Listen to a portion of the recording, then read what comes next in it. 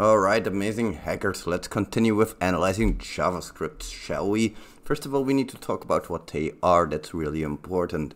And then what secrets they hold, oh, that's really freaking cool. And then the attack strategy, of course, and some defense mechanisms against our attack strategy as well.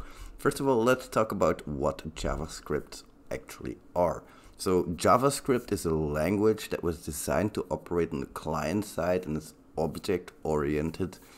A whole bunch of baloney. What you need to know is that it runs on the computer of your target, not the web server. So that's really important. And it serves a purpose to make static websites dynamically. You can, for example, make a change to a website without reloading it fully, and that's really useful. Or you can add dynamic elements like animations and all that kind of stuff. Now, there are some really cool secrets hidden in those JavaScript files sometimes. And then I'm talking about things like new endpoints, hidden parameters, API keys, you know, the cool stuff. Passwords, secrets, environment variables, all of the cool stuff, but also HTML and JavaScript things, which a lot of people seem to forget about. But those are some really cool places that we can look for cross-site scripting into.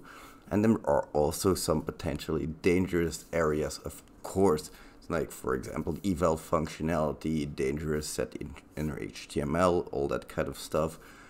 We can look for all of that in the JavaScript file. So there are quite a lot of things to find, of course, but how do you find them? Well, first of all, we need to grab our JavaScript files. That's, of course, obvious. We need to know where they are. And then we can do some manual analysis on it. Now you can, of course, run some tools as well. Those tools are going to be Link Finder and Secret Finder. I love those tools, don't get me wrong, but I think it's more important that you learn to analyze JavaScripts manually. Static code review is going to be very important about this. And of course you can run your JavaScript as well and do a little bit of dynamic analysis, but it's going to be super important that you're going to be able to do manual analysis and not just look at tools. Because what Secret Finder and Link Finder are going to do, if we go back to our list, they're going to show us new endpoints and possibly new parameters, maybe some API keys and some secrets and passwords, but in no way are they going to show us business logic. Like, for example, calculation of coupon codes. That kind of stuff can be all set in JavaScript and can be totally missed by those tools. So highly recommend that you go through your JavaScript manually as well. Now, you first need to grab them, of course. We can do that by clicking through our application, having burp open in the background, and then we can go to our target tab and our sitemap tab. And in here, if we click this filter box at the top, you're going to see a filter by MIME type, or you can filter by file extension, and then you can, of course, see all of those JavaScript files. You can right click it, you can export it, but if you have Burp Suite Pro, you can also right click on your target directly and click on the engagement tools, where you can find the scripts. Of course, this is going to be scripts that you've browsed through, so you need to still explore your application manually. It's very important.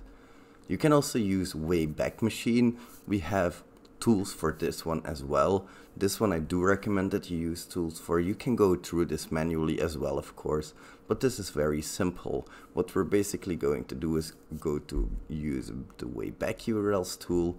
We install it with the go get command. If you don't have Go installed on your computer, especially on Windows, it's really easy to do that. So and then we can grab for the JavaScript files specifically.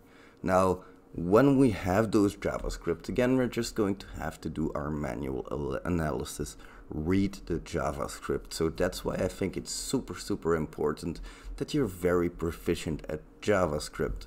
Not just at a usability level, but that you know which the dangerous functions are to look for, and that you know which business logic you're looking for.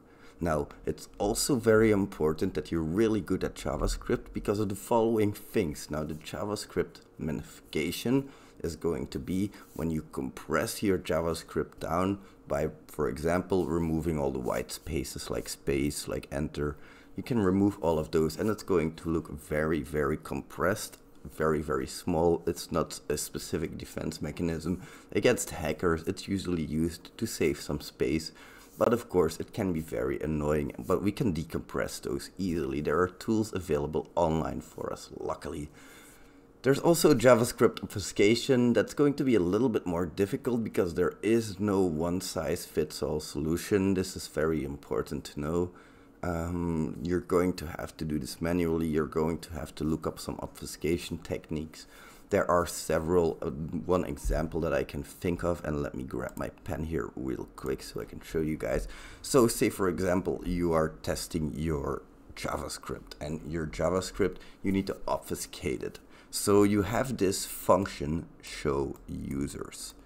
So what they will do often is, if you have this function, they will put the specific string for that function. So this show me, they will put that into an array, and then they will say array1 equals, and then on that location you're going to have a new show user string, and then instead of getting the show user as your string to call upon your function, you're going to grab the array value at position 0, well, array 1 in this case, and then you're going to execute the function in that way. So that's a possible obfuscation technique. There are dozens of obfuscation techniques that you can do. You can split up these arrays, you can have multiple of them, you can split up the strings in the arrays.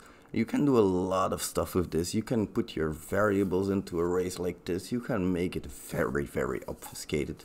Of course, as a developer, if you're going to obfuscate your JavaScript code, you should be very aware that it's going to take extra processing power to decompile, to de-obfuscate.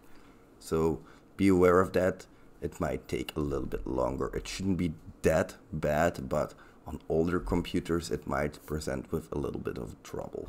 Now, one other thing that they can do is, if you have one big JavaScript file, they might chunk it up into several smaller pieces, and it's really, really annoying because they scatter all of the functionality all over these different chunks, and you're going to have to paste it together a little bit for yourself.